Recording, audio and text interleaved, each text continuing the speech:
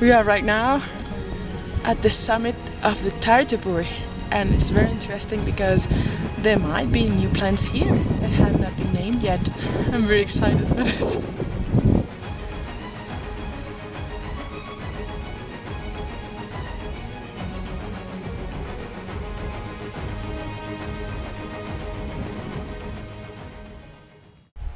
The top of a tepuy are very extreme places, with climate changing 1 minute to another, and there is very high radiation here and very low nutrients, so the plants have developed and evolved in order to survive. One interesting thing about the tepuys is that the soil has not enough nutrients to the plants to absorb through the roots, so they have to develop another ways of getting the nitrogen they need. And that's why they've turned carnivorous. We have here the Heliamphora. It's a characteristic plant of these places, and it is a pitcher plant that attracts the insects in. And the point here is that they have looking down, won't let the insects come out. So, with the help of another organisms that live inside the Heliamphora, they start to absorb the nutrients of the corpse.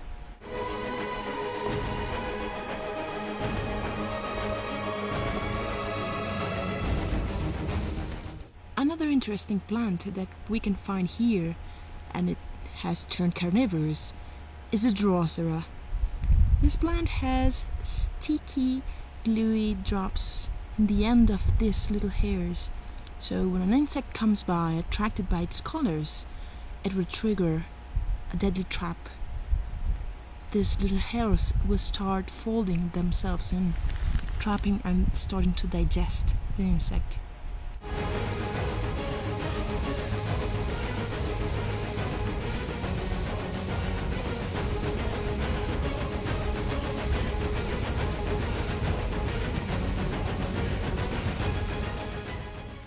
So, this is a very interesting finding. This is the Utricularia, which is a carnivorous plant, characteristic of some tepuys.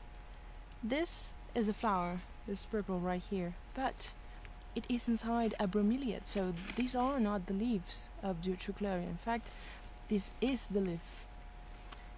They have in the roots that are underwater some little bladders that are little traps activated by some hairs that are the triggers of those traps. So when a very tiny organism passes by, they touch these little tiny hairs, and so the trap is open, and they get sucked in those bladders, and that's how this plant feeds. One interesting thing about this trip is that we are not in an adventure. We are surrounded by several specialists and scientists, so this is not an adventure. This is an expedition.